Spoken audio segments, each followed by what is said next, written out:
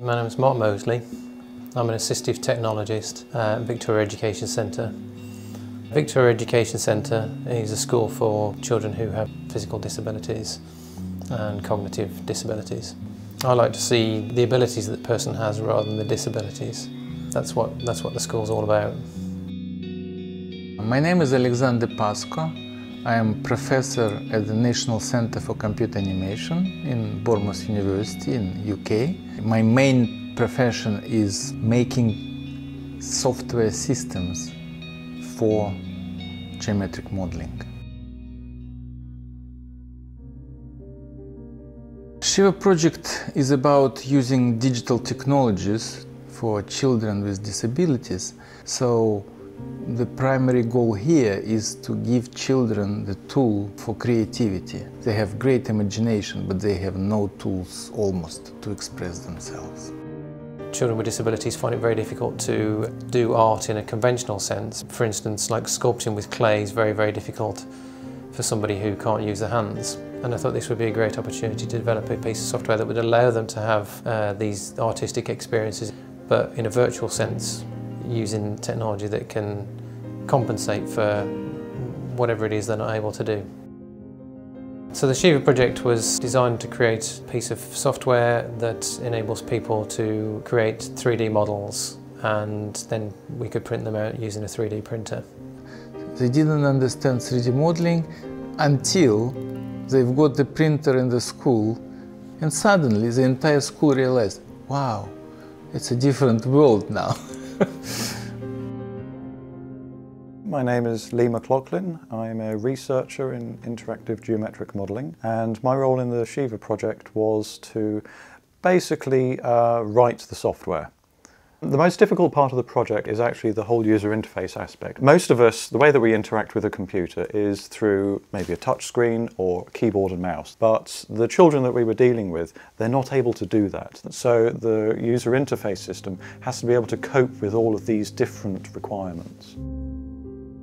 You have to be careful. You have to make sure that by the time you put the software in front of somebody, it's working as well as it possibly can. You know, inevitably in any complex software there's going to be bugs in there. People with disabilities may think it's because of them that the software's gone wrong. If the child fails to do something, they blame themselves. They don't blame software. It was actually quite an exciting moment when Mark came back to us and said, you know, we've finally tested it with some students, and you know, yes, they were really enthusiastic about it and they really enjoyed the project. The software was designed so that a variety of people could use it regardless of the disability that they had. We focused mainly on people who could use a mouse and keyboard, and we focused on direct touch, so people could use it through a touch screen and an eye gaze. This is a profile for people who have visual impairments. The combination of yellow and black makes it easier for somebody with a visual impairment to see. All the colours are configurable, the layout can be edited, the size of the cells, those things change, very much tailoring to the person's needs. We basically want to reduce a complex process of 3D modeling to a very simple set of operations. The idea came, let's put a stick, and then they will drop these primitives on the stick. So it's a perfect one-dimensional modeling with 3D primitives. So this constraint was enough to give a balance between fun and not that difficult way of operating with the tool. This is the SHIVA software set up for somebody who uses an eye gaze system. So here we've got an eye gaze unit. So this tracks the person's eyes that's using the software. So the cells that they need to access are larger, so they're a larger target, easier to hit. It's a more simplified layout. If the eye gaze unit was enabled, I would be able to look at one of these cells and select shapes at the top. If I just touch one, you'll see that it adds onto the pole. They can manipulate the view to change how it looks. So there is complexity in the software, but that's all hidden, and the user interface makes it accessible in a fairly simplistic way, but also with the ability to create quite complex models. When we saw the students actually using the software, it was at that moment that we realised that yes, this project was worthwhile.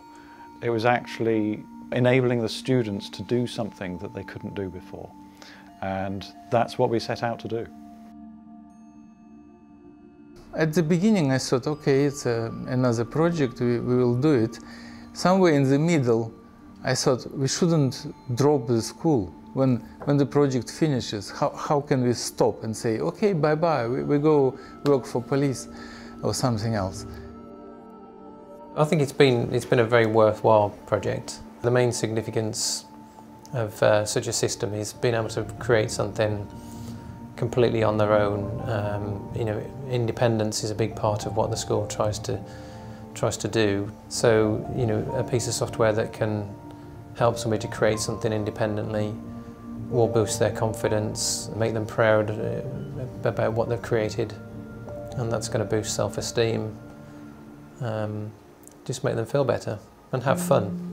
They were laughing, they were happy, they wanted to use this because it's kind of game, but unusual game or a toy, so it was very touching. Big men don't cry, but I would, yes.